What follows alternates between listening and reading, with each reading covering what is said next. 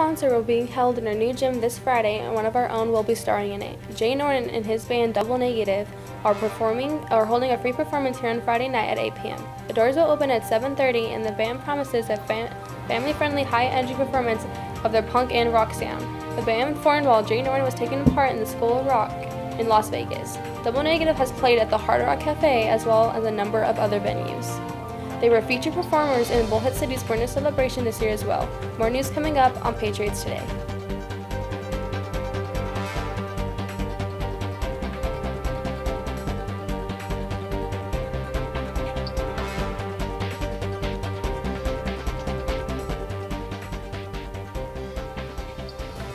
Good morning, I'm Marina Hartman. And I'm Molly Karajapaksa.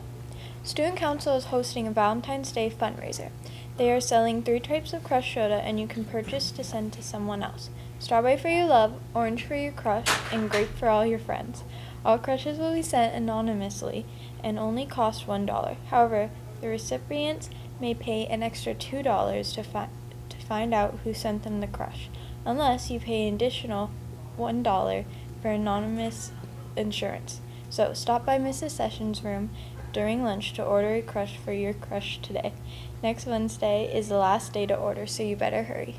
The Elks Lodge is offering another scholarship to high school seniors. The deadline to complete the application is Thursday, February 13th, so if you are interested, you need to act fast.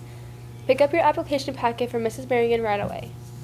The next ACT test is on February 8th, but don't worry if you're behind on your studies. You can visit www.scoreuptestprep.com for a live online ACT review test. You can review as much as you want to get the score you need for earning scholarship money and a college admission. For more information, please contact Mrs. Merrigan. Key Club has several items for sale right now. You can buy an insulated tumbler for only $10. It's perfect for keeping drinks cool or warm and is dishwasher safe. Also, you can grab one of the bleacher blankets for $20. They come with a school logo on the front and a convenient carrying handle. Both items can be purchased at a home basketball game or at any time in Mrs. Sessions' room. Speaking of Key Club, if you're a member, don't forget today's meeting at lunch in Mrs. Sessions' room. And the middle school book club is having a very short meeting today after school in Mrs. Weinald's room. Also, tomorrow the Interact Key Club will meet in Bros and Griffin's room during lunch. The club will be discussing the upcoming Phoenix conference and their total of packing 1 million meals. Club members need to attend the meeting to get permission slips for the conference. Finally, there will be a speech and debate club meeting on Thursday at lunch, also in Bros and Griffin's room. The topic selected for the meeting is, are celebrities treated differently in the legal system? Come to the meeting prepared to support your view. And that's it for school and club news. The dodgeball tournament we've mentioned yesterday has been canceled. We've got sports up next, right after Today in History.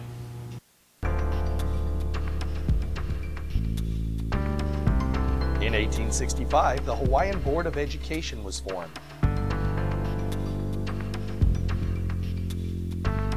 The first electric portable typewriter was placed on sale in 1957. In 1998, Bill Gates received a pie thrown in his face in Brussels, Belgium. Stephanie Schneider joins us now on set to tell everyone what's going on in the world of the Malk Athletics. Stephanie, how did our teams do yesterday? Well, Raina, we had 3 games yesterday, 2 middle school games at home and a boys varsity game on the road. Up first, the 8th grade girls and boys teams hosted the Peach Springs basketball teams yesterday in our gym. The girls game kicked off at 3:45 and played a strong game to finish for a solid win. The 8th grade boys played next and found the Peach Springs Warriors to be a very tough opponent. The Warriors' pressure defense proved difficult to overcome, and Peach Springs went home with the win against our Patriots. The high school varsity boys were on the road to Phoenix yesterday to face Southwest Leadership. They hung in there for most of the game, but the Rams got them in the end. The Patriots are back to Phoenix today, this time to take on Arizona College. Good luck, guys. There will be open field on Monday and Friday nights from 6 to 7:30 p.m. for any middle school and high school girls that are interested in playing softball this year. Also, there will be an open weight room on Tuesdays and Thursdays from 3:30 to 4:45 p.m. For high school softball players, anyone interested in playing middle or high school softball, please see Coach Weiler before or after school in the elementary classroom 13. And that's your sports report. I'm Stephanie Schneider. Thank you, Stephanie. We're back with more news right after today's lunch menu.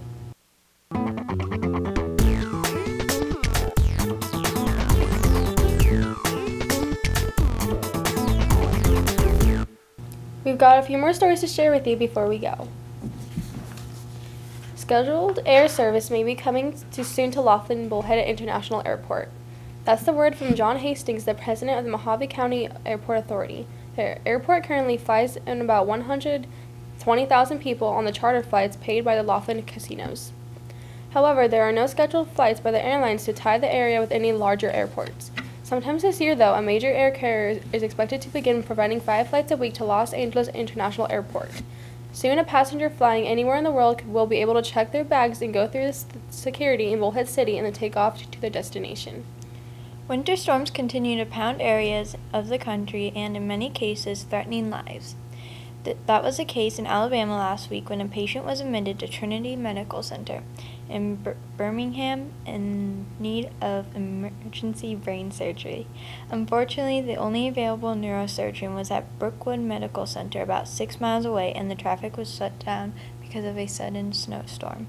So, Dr. Rinko began walking to the other hospital. Spotty cell service caused some concerns as the hospital lost touch with the doctor along the way and had emergency services out looking for him. Eventually, Dr. Rinko showed up, though, and performed the life-saving surgery. High-speed chases may soon be a thing of the past, at least in Europe. A secret plan by the European Union was brought to light this week, which will outfit every vehicle in the European market with a device that will allow police to remotely disable them at their will. The plan calls for a 6-year timetable and will require the devices as standard equipment on vehicles produced for the market, as well as required installation on any vehicles imported there. Police will also be able to disable the vehicle's fuel supply and ignition from a central headquarters location. The proposal is one of the key objectives of the European network in the law enforcement technologies. And now, here's your word of the day.